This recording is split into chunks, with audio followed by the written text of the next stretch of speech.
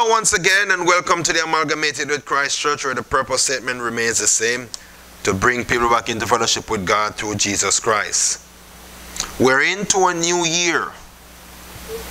It's a new environment. Those of us who have made it this far, do not count yourself lucky. Do not think it's because of your money or because of your own strength. It's because of the grace of God. I was speaking with a brother Corey from out of Barbados, and he was saying, you know, we don't really understand what is really happening. But it's due to the grace of God why a lot of things is happening to us. And because of the grace of God, I say to you today, my brothers and sisters, do not think of yourself more highly than the next person. So I say, stop boasting in your own ability and stop boasting about your future. So, yes, it's a big one today. I'm going to encourage you and present to you what the Holy Spirit has inspired me to present to you today. Stop the boasting about your future. It's not you. You can't do anything by yourself. You're saying, but you have all the money and you have all the strength and you've been to the gym and you have muscles and you're strong and you eat the right food and you maintain a healthy lifestyle. You don't smoke, you don't drink, you don't do that. So I can make it. I say you can't make it on your own. Yeah. You'll make it by the grace of God. Many of us are making plans about our future. And many of us are leaving God out of those plans. Many of us are in school, and because we're smart, we're intelligent, in the grand scheme of things in earthly matters, we can decipher equations, we can memorize formulas, and we can do maths. We're great at mathematics, so we believe that we can figure out everything in the world. But you can't figure out God. And so all your boasting, all you're doing, all of that is not, it's nothing. Amen. Stop boasting about yourself and leaving God out of your future, because God holds everything in his hand. And so we're going to give you all the verses from the Bible to support everything that we're saying, because everything that was written aforetime, according to the same scripture in Romans, was written for our learning. And so you better read the scriptures. There's no dancing and jumping about in the scripture. The Bible is not going to fly in your hands and start to reproduce the words. You leave it there, it's going to grow dusty. And you yourself will never understand and know what's in it until you turn these pages. Some of you now, you have the Bible on your apps and electronic means, but you don't use it either. You gravitate towards who is who. And many people like to gossip, like to see who is dating who has the most money, who is the richest person, the latest this, the latest that, but nothing to edify themselves about the things of God. And many of us in Christendom, we're falling prey to this. We're fitting in with the world. Forget that God holds our future in his hands. Psalm 31 verse 15. My times. This was a psalm of David, and David, we like to proclaim a man after God's own heart, but we do not know where that saying come from, because many of us have never read the scriptures. We know nothing about David.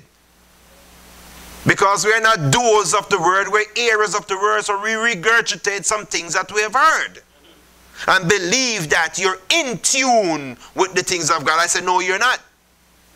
So David said this, my times, meaning my future, are in your hand. Deliver me from the hands of my enemy and from those who persecute me. My times, time represents your future. Whether it's going to be years, whether it's going to be days, whether it's going to be hours, whether it's going to be minutes, whether or not you're going to make it for another day, or whether or not you're going to die. Many people don't like to hear about dying. I don't remember who I was speaking with or where I heard this, but I said in truth and in fact we're all hypocrites, you know, because we're not really afraid of dying. We're afraid of leaving the niceties behind us. Because if we could have taken everything with us into debt, we would gladly go with it. We'll gladly go with our phone so we can scroll and look at things. We will go with our money. We'll go with our liquor. And so we see this replicating, this nonsense. People being buried, living up their best life every day, and they bury them with the best bottle of liquor. I want to see them drink it in the grave. Ancient people used to bury people with all their wealth, all their money, all their servants. And today we see grave robbers having a field day, digging them up, throwing them out of the coffin, leaving their bodies on the ground to the elements and running off with their treasures. So if you believe you're boasting about your future and you're going to take it with it because you're not leaving it for anyone, I say you're making a sad mistake. Our time on this earth is determined by God and not by your own strength, not by your education, not by the amount of money you have in the bank, not by the people that you know, and not by the place where you live. It doesn't matter your socio-economic status. God has everything under control. Even when Job was going through, Job chapter 14, Job 15 said, since his days are determined, the number of his month is with you. You have appointed his limits so that he cannot pass. I don't care how much money you have, how much links you have, how healthy you are today. If you're to die tomorrow, you cannot pass it because there's a set limit for each and every one of us. You're saying, but there's longevity in my life, preacher man. What are you saying? When your time comes, I want to see you turn back the hands of time. You may be healthy, you may be eating all the right food, getting all the right medication, all the primary care, all the checkup, everything to keep you in check. But tragedy may strike. That's right. You may just fall down, hit your head, and you die. You never saw that coming. You never saw that coming.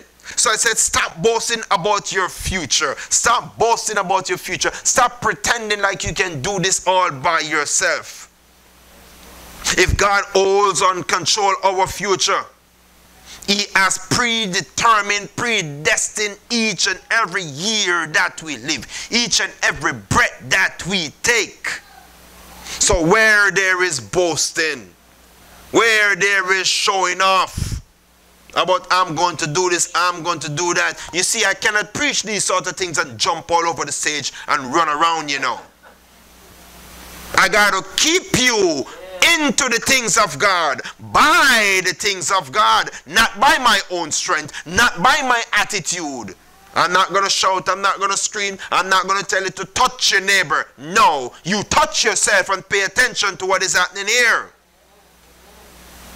When people boast, do you know what is boasting?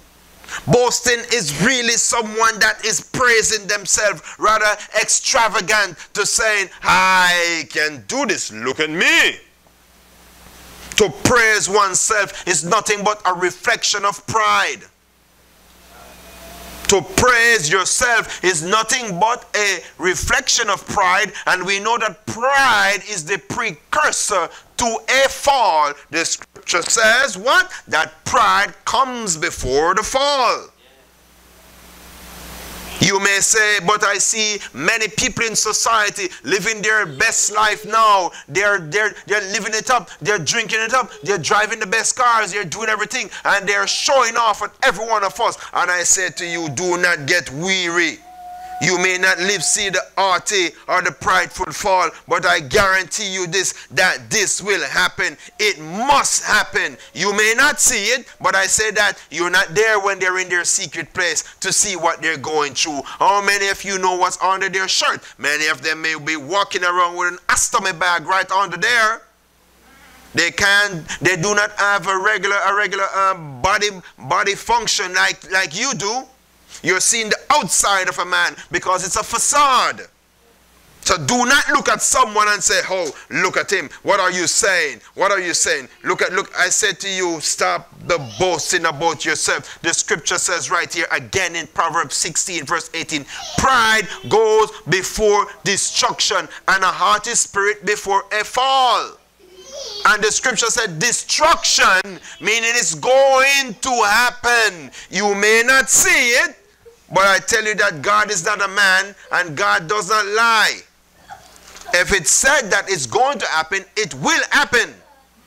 The scripture says, Jesus said it in no uncertain terms, Matthew chapter 23 and verse 12, it says, and whoever exalt himself will be humbled. Are you a whoever? Are you showing off? How many times you have seen people showing off, talking about what they're going to do tomorrow? Look at where I'm living now. Look how much money I have in the bank. Then you see the recession. Then you see man losing their house. Then you see man losing their jobs. Then you see man getting sued, losing all the money in the bank. All the zeros that they had in the bank just come down to one big fat 10, meaning they're all empty. How many times have you heard stories about the rich and famous and the people who used to live a certain lifestyle? Now they're walking around there, they're begging. They'll drink water out of the gutter. Pride is a precursor to a fall. As a child of God, you do not boast in your own ability. You do not rely on your own strength. So as you navigate this new year that the Lord God Almighty has so carefully placed you by His grace, you cannot boast about it because of what you've done. You have made it. You cannot boast about your 401k. You cannot boast about all the money in the bank. You cannot boast about the silvers you have under your bed. You can't boast about the size of your house. You can't boast about the clothing that you have. You can't boast about the family. Look at my wife. She's beautiful. Look at my children. They're beautiful. They're smart. And look at where we're living. Oh, I'm so blessed. Look where God has brought me from. You're still showing off and you're still boasting. You still have a prideful spirit. Many people will not like to hear these sort of preaching, these sort of teaching. But I'm not here to seek the favor of any man. I'm not here to do that.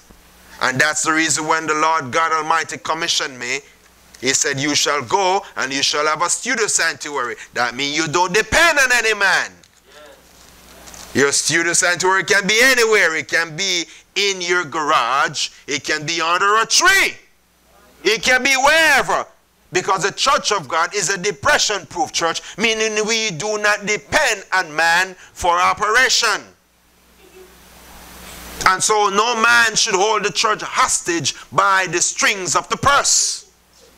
Because the preacher and the child of God is not here at the whim of any man, but for God, because God has placed him in charge. God has given him a ministry. And because of that, Galatians chapter 1, this is the Apostle Paul, verse 10 says, for do I now persuade man or God? Do I seek to please man? For if I still please man, I will not be a bondservant of Christ. Many preachers, many of you church people, I like to beat on church people, like to please society. I have to do this because if I don't do it, no one will come in. And everyone that's coming in, they're really not with you.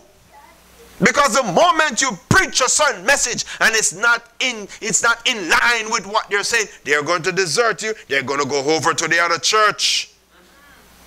They're going to go church shopping. Many people are in church shopping mode.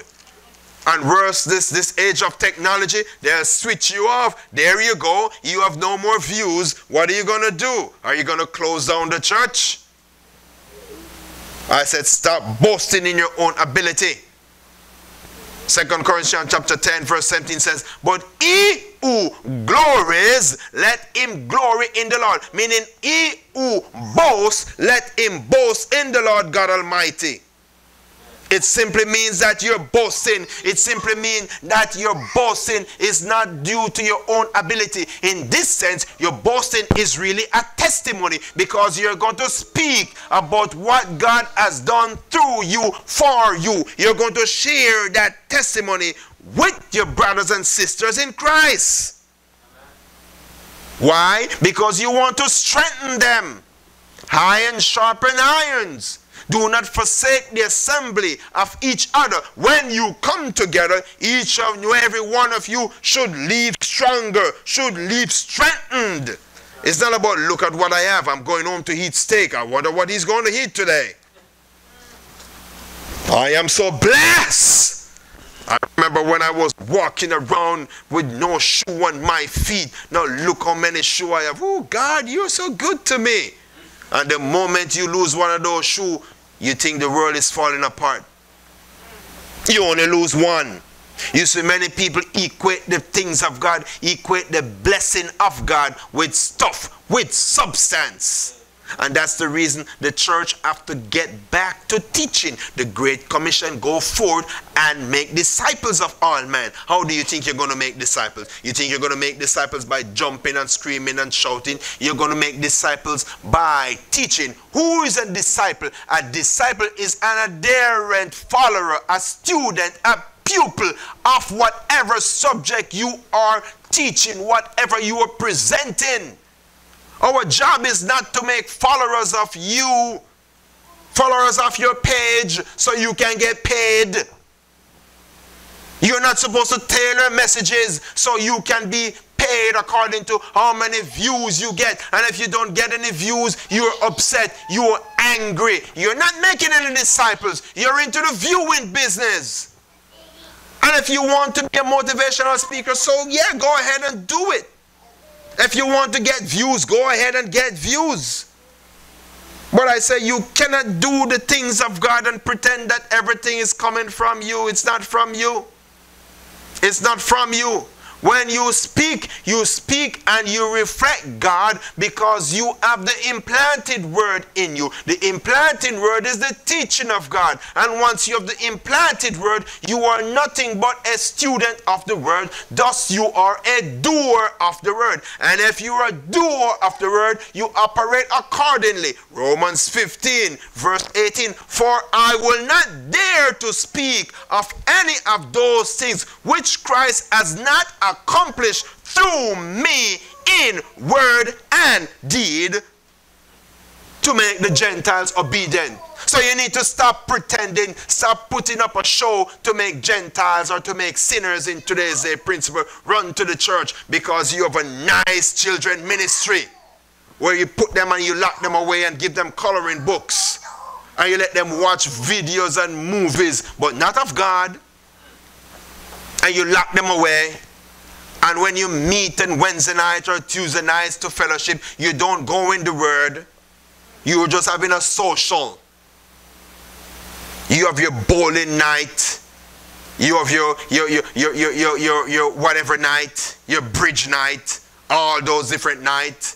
You come to church on Sunday morning. You have a concert, and then you have 5 minutes pep talk. Oh, God is so good to us, my brothers and sisters. I wonder what you would have been saying if you were being persecuted. What you would have been saying if you're in some of those countries when you were killed for your belief. What would you be saying? Would you say that you're being blessed?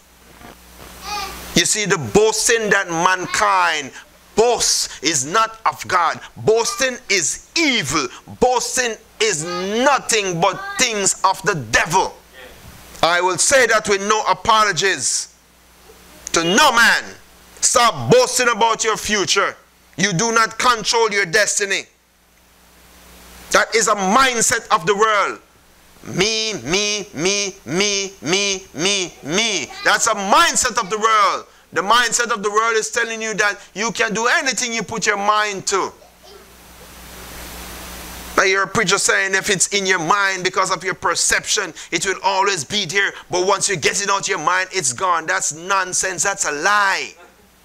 That's a lie. You have to be changed. The scripture says, do not conform no longer to the patterns of this world, but be changed, be transformed by the renewing of your mind. You can't be renewed unless you've accepted Jesus Christ as Lord and Savior, meaning you're a new man, meaning you have repented, meaning you're now a child of God. In the scripture of John chapter 1, it tells you in no uncertain terms that those of us who have received him, he He gave them the right to become a child of God. You will not have the mind of God unless you are a child of God. Because the person with the mind of God has the DNA of God. What's the DNA of God? It is the implanted word. It is the teaching that comes from Jesus Christ.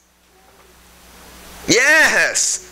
This is not some of the sermons that's going to get you all likes and glory and big up and shout out an invitation to places. I don't care. I don't care. I'm doing what my fathers command me to do. And this is a new year, a new time. We can't be business as usual. People are perishing. People are going to hell. We have family members that are going to hell. So now we have to change. I say to you, we may have many plans. We may have many plans talking about how we're going to do this and do that. But because we have left God out of our plan. Yes, the scripture tells us that we're to make a plan, you know. We're to make a plan. No man build a tower unless he planned for it. We make plan, but your plan must be in accordance with God, if it is his will. Because Proverbs 19 verse 21, it tells you that there are many plans in a man's heart. Nevertheless, the Lord's counsel or the Lord's purpose will stand. You can plan to marry this beautiful woman that you've met, but God don't want you to marry her. You may be planning to move over that side, but God don't want you to move. You may be planning to jump ship. God don't want you to jump ship. You may be saying, I've been going to this church a long time. And you know, I am just here. My granddaddy was here. He found the church. My mommy was here. I got married here. I got everything I'm here. I remember Sunday school right here. But God wants you to move. God wants you to move. And it may be the other way around. Maybe the other way around. So stop planning or boasting about your future and leaving God out of it. The focus scripture. I'm just getting to the focus scripture. Woohoo! James chapter 4, 13 to 17. That was an introduction. James cautioned us not to boast about business as usual. Verse 13 to 17, James was talking to business people. Because the business people of this mindset of the world, many of them, in this situation, they did have that mindset. James cautioned us, warned us in today's principle about boasting. Look at verse 13, 4:13, it says, come now, you who say today or tomorrow we will go to such and such a city, spend a year there, buy and sell and make a profit. Let us break it down. Come now means wait up, hold a minute. What are you talking about? You who say, meaning you who are boasting in your ability. You who are exalting yourself because you have some money in the bank. You who have excluded God from your day-to-day business, from your lifestyle. And some people will get frivolous and say, Pastor, does that mean even tying my shoe? Yeah. You get up and you thank God for health, you thank God for strength. Thank God for your ability to do things. But God knows what's in your heart, so you don't have to go down and say, okay, as you stay the whole day on your knee praying, to put on your pants, you'll even pray for kneeling down and praying. And so that's the reason we need the teaching that Jesus presented to us. Give us this day our daily bread. You should go and decipher that. Break it down and then you will understand. And then you will know how to pray. Many of us in Christendom, we don't know how to pray. And because we do not know how to pray, we cannot see the move of God within our lives. We cannot hear from God. You said, how do I hear from God? Many of you are looking for God to come and whisper in your ears. This is what you do. The word is the word of God. If you're subjected to the word, if you build a relationship with the word, you will hear through the scriptures. And so James says, come now. Meaning, wait up, listen, you who have excluded God from your day-to-day activities. You are saying you're making plans. You're going to do this. Come now. We don't want any God within us. We have all the money. We have all the links. We're moving over there. We're going to do that. You know this? It says, we will go to such and such a city, spend a year there, buy and sell. Presumptuous people do those things. Come now, let us invest in the stock market. Come now, let us go into cryptocurrency. Let's pour everything into it. Today you're wealthy. Woo, look at this, I have struck it, man. By the time you blink and turn around and look at your computer screen, you have zeros. Because that's how the stock market works. You have excluded God. You're a presumptuous person. The person who boasts in his or own ability is self-assured and does not rely on God. Self-assurance is an evil thing. You have to have God within your life. Yes, we're breaking down some fiction. We're breaking down some fables. We're breaking it down. We're demolishing it. We're stepping on it and we're crushing it. You got to come back to fellowship with God through Jesus Christ. Come back to the Word of God. The person who boasts in his or own ability is self-assured and has not asked God for any permission or guidance. Ooh, I see her. She's so beautiful. I'm going to get her. Throw everything off. You run away and you do all that thing and then you have heartache. But thank God for grace. That He'll never forsake us. He'll never leave us orphaned. I'll never leave you nor forsake you. You cannot boast and do not know what will come tomorrow. And so James in verse 14 says, whereas you do not know what will happen tomorrow. For what is your life? It is even a vapor that appears for a little time, then vanishes away. For what is your life, boastful people? It is brief. Note the term vapor. You say, but I'm living and I'm 90 years old. With the Lord, the days as 1,000 years and 1,000 years as a day. So you're nothing in the grand scheme of things to God. And I say, the older you are in age, the older you are in age is the closer you are to going away. The closer you are to going away. So you may be living all these years, but your life is still a vapor. Have you ever seen a jet flying over and you see the wake trail? That white fume you see coming out in the clouds? It goes for miles. And you're looking at it and then it just dissipates and you don't see it anymore. That's how fleeting life is for some of us. It's there, it's evident to the man and woman. Many people can see it. You're not famous because you've done such and such. But in a flash, in an instant, it's gone and you're forgotten. Nobody will see you anymore, know about you anymore. You may be in monuments and buildings. People just go through the door and slam the door. They don't even care about your name on the building. All they want to do is go in there for their business.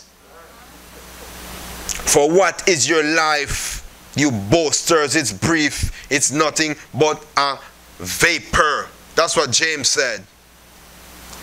And the person who like to boast in their own strength, thinking they got it all, they're nothing but a fool. They say, ooh, preacher, you're calling them a fool. Yes, I have the authority to do so. I'm not calling my brother in Christ a fool. You do not call your brother in Christ a fool when you really know that they are really of God. People who are not of God, who do things without God, who do not own God or have a fellowship with God, who do not love God. The scripture terms them a fool. It said the fool said in his heart, there's no God. Jesus even give you an example. Look at Luke 12, 16 to 20. This was the situation of a rich man, a man who was position, a man who was wealth, a man who was everything. Look at verse 16. It says that the ground of a certain rich man yield plentifully. Not just any man, a certain man. That means this is a man with status. This is a man who had it made. The ground yield plentifully, meaning his investment had good return. His investment, he had all the money in the stock market, all the money in the bank. He had real estate, he had cars, he had precious metal wealth. Meaning he had a lot of gold, a lot of everything. Things were happening for him. A certain man, the scripture says. And I tell you about the presumptuousness of the fool. And listen to what Jesus said. He said, and he thought within himself, saying, what shall I do, since I have no room to store my crops? I told you about fools. What shall I do? You can repent. So he said, I will do this. I will put down my bonds, pull down and build greater one, because his investment is bringing so much return. And there I will store all my crops and all my goods. I got to get several other bank accounts, 6 bank accounts. I got to get a banking in the Cayman Island, banking in Sweden. I got to be banking all over the place. And banking too, I got to buy cryptocurrencies, and I got the precious metal wealth. I have to have real estate. I have to have it all to secure myself. And then after I have done that, I say to myself, "Whoo, boy, you've made it. You pull myself up by the bootstrap." That's what this man was saying. He was saying, "My souls, you've made good and laid up for many years. Take ease. Eat, drink, and be merry." But God said to him, I tell you, God called people fool, you know, when they do not belong to him. God says, fool. This night, the same time that you're planning to do things, because you have money, because you have health, because you have strength, because you have education, because your socio-economic status is so solid, you have rejected and neglected God. But God says, thou fool. You see, you are a fool if you do not have God in your life. You are a fool if you're boasting and you're holding on to your own ability to do certain things. Yes, this year we're coming out swinging. The truth is, it's saying, the ground of a certain rich man, a certain, not just any man. When the scriptures speak about a certain man or a certain thing, pay attention. It is a certain. It's not just any person. It is someone in society. A certain. That's a great adjective. A certain. Your imagination can run wild when you hear about a certain. You can imagine his clothing. You can imagine where he is living. You can imagine his chariots. You can imagine his fields. You can imagine the cup, the goblet that he's drinking his wine. You can imagine his pinky ring on his finger. You can imagine his purple garment and all of that stuff. You can imagine when he walks through the room, people bow down, people kiss his ring. You can imagine him giving away food to the poor and calling people and say, come and look at this. See this? I just tear down that old barn. Give everything away to those people over there. They need it. As a matter of fact, I had those a long time. I need to get rid of them. Give it to them. It expires in 2 weeks. Give it to them. Don't let it go to waste. Build bigger barns. Store up more stuff. Fool do those things. And the truth is, many of us are storing up for our future and neglecting God. I'm not telling you don't plan. You're going to see where you listen to what I'm saying. You're neglecting God by doing all these things. Neglecting God. So you're a fool because you do not care about God. You only care for substance. You care for hype. You care for pleasing society. But if you do everything with God, blessed by God, supplied by God, who can stand against you? Keep your God. The fool will say, I have money, I don't need your God. Look at what, show me what your God has done for you. Tell me what your God have done for you. Look at what I've done for myself. But you're looking at his wall. It's like 15 feet high with razor wires, security camera everywhere. He's got men with guns everywhere guarding him, bulletproof car, everything. And you who do not have anything, you walk down the street by yourself. You live in a little shack, you sleep with your doors open, no one coming in, and you have what is called a peace that surpasses all understanding. And you can eat every day. When the rain falls, it's falling on this big mansion and it's falling on yours too.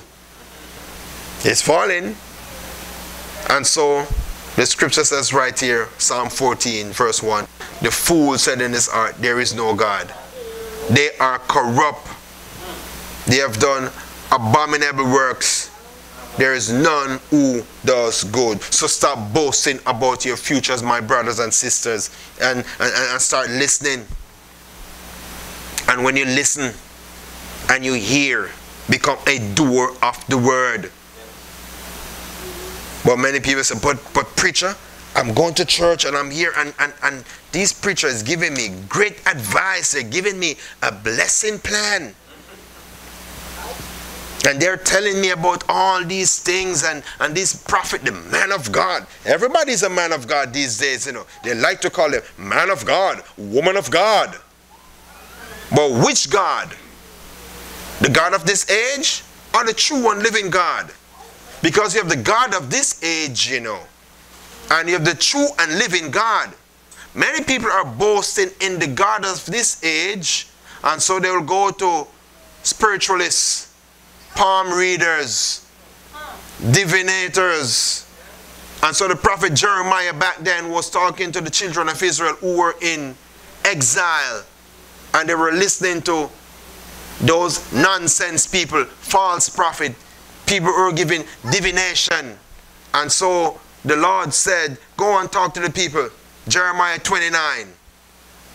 Look at verse 18. Look at verse 8. For thus said the Lord of hosts, the God of Israel. Listen carefully. Do not let your prophets, not God prophet, do not let your prophets and your diviners who you are in the midst deceive you, nor listen to your dreams, which you cause to be dreamed, for they prophesy falsely to you in my name. I have not sent them, said the Lord. God have not sent them, and then listen to God now. In verse 10. For thus said the Lord, Jeremiah again, after 70 years of accomplish. Listen, I'm going to break this down to you. Many of you who are listening to these false prophets, false preachers every day, coming and telling you about God of your blessing in your name of it. And you go to your bed and you dream that, I dream that I'm having a big car, a big house, your own mindset, your own perception. Back then, people were doing the same thing. They were in bondage and they want to get out. And so they go to people who tell them the things that they want to hear. But here comes Jeremiah, different from the rest, proclaiming, thus said the Lord. Many people don't understand when you say, thus said the Lord, what it means. When you say, thus said the Lord, it means it must happen as I say. It must happen as I prescribe. It will not change. That's what it means when you hear, thus say the Lord. God said to them, thus say the Lord of hosts, the God of Israel. Thus say the Lord God today to you who are listening to false prophet, to you who are going to palm readers, to you who are carrying your little charm, wearing your little rings, to you who want a big church so you indulge with people from the dark side. Thus say the Lord, stop listening to your own dream. Stop going to those false prophets. Stop listening to diviners. Stop going to palm readers. They prophesy falsely in my name. Many of them call in the name of God. Heal in Jesus' name. Heal. I've seen someone praying for someone that, you know what, you are going, what the person, something about their hand is going to just heal right now. And they're praying and they're praying and they're praying. And nothing happened and they just move on slowly to the next person. Leave the person still with the hand. It reminds me when the prophet was standing there sitting, looking at all those prophets of Baal beating themselves and whipping themselves and crying. Pray hard or your God must be sleeping. But thus said the Lord, Jeremiah to tell them in verse 10, after 70 years, it doesn't matter if those people told you years ago, you're going to get a breakthrough tomorrow. They were told, you're going to be living. But God said, listen, Jeremiah, tell them, after 70 years, I don't care what they have heard, who they have been to. I don't care how much their head was wrapped, how dark the room was, how many chickens they kill, how many bloods they sprinkle, how many vials you bury under the earth, how many times you jump around and spin around, how many times you throw salt over your back, break bones, break bottles. I don't care how many times you have done that. I don't care how much you have sold out to the dark side. For thus said the Lord, thus said the Lord, these things must happen. And thus said the Lord, if you don't repent, you're going to hell. People don't want to hear that. But again, thus said the Lord, it's a term that clearly describes that God said it's going to happen the way it's going to happen. There's nothing you can do to change it. How many times some of you are guilty? I don't know about some of you in my presence.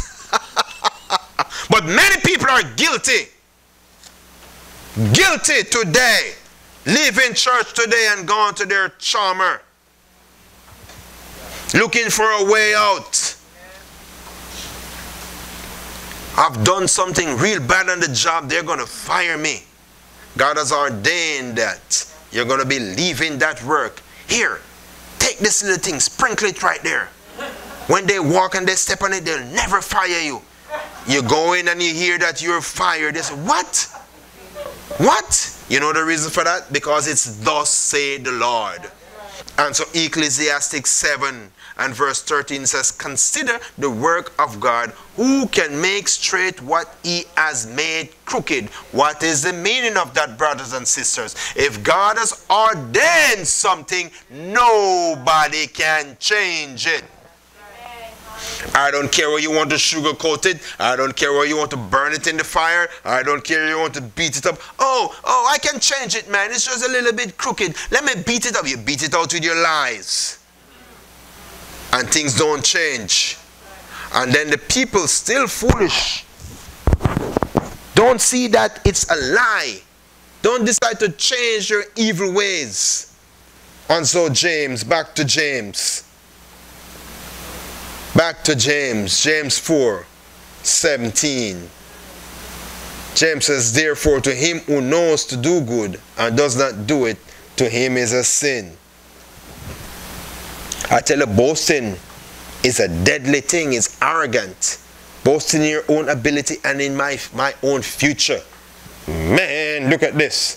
Ooh, I'm going to do this. You know you ought to give God thanks. And so James is saying, therefore to him who knows to do good. To do good, how can you do good? You can do good by acknowledging that God is the author and the finisher of your faith. You can do good by giving thanks to God. You don't have to come out in the public and put your hand up in the air and shout out every day to your neighbors, thank you, Lord, for this car. You're a boasty, showing off, arrogant. You can even drive in your car down the street and in your mind you're saying, oh, thank you, God. Yes, God, you're good to me. You meet in an accident, your car is no longer good. You don't come out and start cursing. You say, thank you, God, for sparing my life. So James is saying, knowing. It says right here again, therefore to him who knows to do good and does not do it, to him is a sin. Knowing that God is in charge. Knowing that God gives you the ability to earn. Knowing that God gives you the ability to learn. Knowing that God gives you the ability to maintain your family. To secure your job.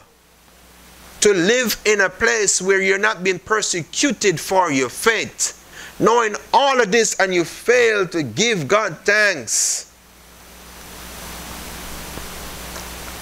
Knowing that it is a sin. It is called the sin of omission. You leave God out of it. I don't want people to know. I don't want them to call me a Jesus freak. Man, When I go home, I'll just do it secretly. What did Jesus say? If you deny me before man, I will deny you before my Father. He will disown you. Many of us are working to be disowned. So stop the boasting about your future and do not be proud or wise in your own eyes. Don't you know? Don't you know that God resists the proud? You say, what do you mean, preach? Yeah, it's in the Bible. James chapter 4 verse 6. I think I should be funny when I'm giving you this, because some of you digest it with a little fun, but it's serious. Listen, James 4 verse 6. But he gives more grace. Therefore he says, God resists the proud, but gives grace to the humble. When you are proud, when you're not humble, when you're a show off, you're walking with the enemy. You are against God. You're in bed with the world. You listen to counsel of the world. You lean on your own understanding. You're not submitting to God. You have not drawn close to God. And the same James chapter 4, listen to verse 8. Draw near to God, meaning stop your boasting. Draw near to God. Give it to God, and he will draw near to you. God is not going to draw near to those of us who are boasting, who are not giving the glory and the honor to him. If you have to boast, boast in Christ. Tell people what God has done for you. Give a testimony. And so God can get the glory and not you. And so he says, resist the devil and he will flee from you. Every time you decide to give credit to yourself, look at me, look what I've done. You're taking everything from God. And what the scripture says, God resists the proud. And when God resists the proud, guess who is on the other side? The devil. Because you're not drawing closer to God, you're drawing closer to the devil with your boasting and your arrogance, exalting yourself. I tell you what, you know, I mean, I'm just going to go out and I'm just going to get a new one because I can do it. My investment just come true. And the scripture says, draw near to God and he will draw near to you. Cleanse your hands, you sinners, and purify your heart, you double-minded in church today. But you're a boastful person in society, pretending God is good. All the time. All the time. God is good. That's cliche. We already know that God is good. You don't have to go around and participate in cliche saying. Sometimes someone says, God is good, and I don't say nothing. I'm walking there probably thinking like, ooh, what? You don't mean it. You're a double-minded person. Why should I be participating in your cliche? I already know that God is good. He waked me up this morning. He gave me strength. I thank him. Many of you have to cleanse your hands and purify your heart. And I say to you, my brothers and sisters, when you see the wicked participating and getting on and going through and getting on there the life of the party, and you're saying, man, what happened to me? Man, look how long I've been waiting. I've been waiting for so long and I can't seem to get a break. There's no breakthrough for me. When is it going to happen for me? Look how long I'm waiting for a husband. And God, you're telling me to wait. Look at that nice, tall, dark, and handsome fellow. He come and he's gone. Don't you see he's beating up that woman? God rescue you. I said, but God, look at that. What did the scripture say? Psalm 37, verse 1. Do not fret, or fret not thyself because of evildoers, the old version says. Eh?